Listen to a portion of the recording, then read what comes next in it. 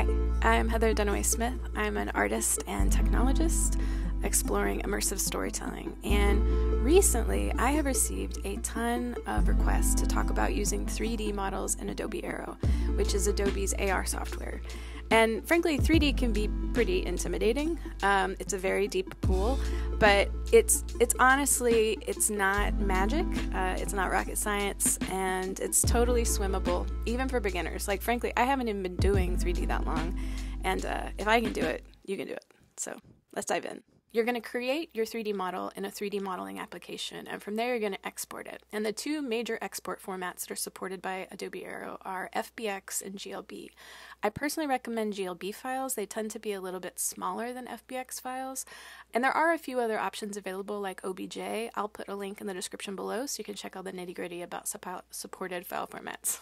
So importing, once you've exported to either FBX or GLB. Importing is really simple. So Adobe Aero was actually designed to be a drag and drop no-code AR authoring solution, and that's the simple answer, is that you drag and drop your FBX or GLB file directly into the interface. Or you could select File Import, or if you're like a key commander, you could hit the Command key plus the letter I. Now let's go ahead and talk about best practices when creating 3D models for Adobe Aero, or really any AR software. The bottom line is optimization. That's like the undocumented like pudding of the industry, for lack of a better term. Anyway, everything needs to be optimized. The smaller your file is, the more efficiently that it runs, the better it's going to run on all of the software and all of the phones and tablets, etc., that are going to be running these, or, you know, the glasses if you're working in that environment. So first thing is first, make sure your poly count is nice and low. The official documentation says less than 130K for polygons in Adobe Aero, so definitely keep it lower than that, but I would recommend going as small as you can. Think low poly, think efficient. It's really the way to go. In my experience, each 3D format is interpreted a little bit differently in each authoring application. So first off, before I do any animations, I always apply scale, rotation, and position. This makes sure that your object's origin point is basically set to 0, so that anything that you apply afterward, including keyframes, starts from that point. And therefore, when you import it into the 3D application or the AR application, it's going to be interpreted properly. Now let's go ahead and talk about animations. So by and large, the most efficient way to create animations for AR software, in my experience, is by using armatures.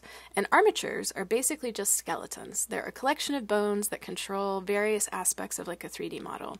And when you create animations using armatures and you export your 3D model and bring it into your AR software like Adobe Aero, you can typically activate those animations with a single command. So you drag and drop and you select Play Animation in Adobe Aero, for example. Another step that I always perform when creating animations for AR experiences is baking my animation. So each application does this a little bit differently. This is how you do it in Blender underneath this pull-down menu, or even as an export option. But the basic gist is that it takes your individual keyframes that you've created and it converts every single frame to a keyframe. So there's no ambiguity about the animation that you've created, and when you import into your 3D application like Adobe Aero, it will behave properly. Materials determine the color and texture of your 3D models. Sometimes they use images, also known as textures, to achieve this. If I'm using a material that has textures, I try to minimize my file sizes by using compressed JPEGs and power of 2 images. Unless you need transparency or are using flat-colored graphic images, I recommend using JPEGs. They can be compressed to much smaller sizes, and every byte counts when you're creating AR.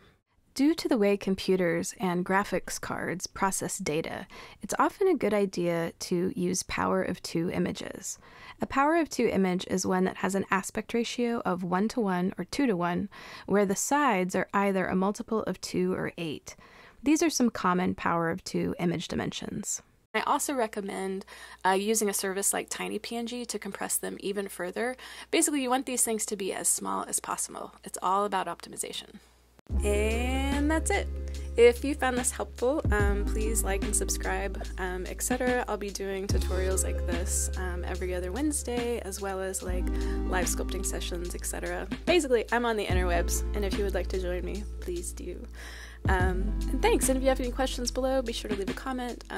Let me know what questions in particular you want me to cover about 3D in the future. Like I said, it's a deep pool, and I definitely didn't cover all of it. So hopefully you got something from this, and see you next time.